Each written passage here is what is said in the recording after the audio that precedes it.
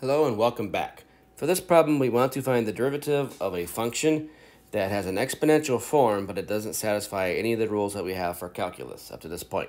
So the idea, once again, is to use logarithmic differentiation, and in doing so, we're going to set y equal to the function that we're studying, which is the natural log of x raised to the sine of x power. So we're now going to take the natural log of both sides. So we have the natural log of y equaling the natural log of x raised to the sine of x power. And just like before, we can now use our power rule for logs and take that exponent and bring it down as a coefficient on our logarithm. So that's going to give us the natural log of y is equal to the sine of x times the natural log of x. So now we need to take the derivative of both sides of this. So we're going to take d dx and get 1 over y times y prime is now equal to the derivative of this product. Well, the derivative of the first is just the cosine of x, and it's times the second, natural log of x, plus first times the derivative of the second. And the derivative formula for natural log is 1 over whatever's inside, so that's 1 over the natural log of x multiplied by the derivative of what's inside, which is the derivative of natural log of x, which is 1 over x.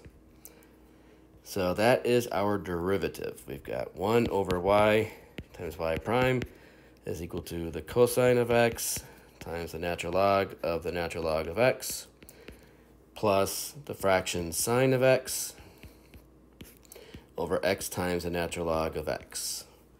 We can then get common denominators, even though you don't really gain a lot from that, but you could. We would have 1 over y times y prime is equal to x ln x times cosine of x times the natural log of x plus the sine of x over the quantity x times the natural log of x.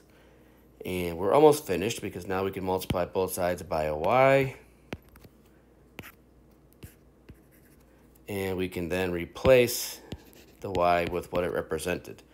So we're going to have this large coefficient function, x ln x, cosine of x, natural log of x, plus the sine of x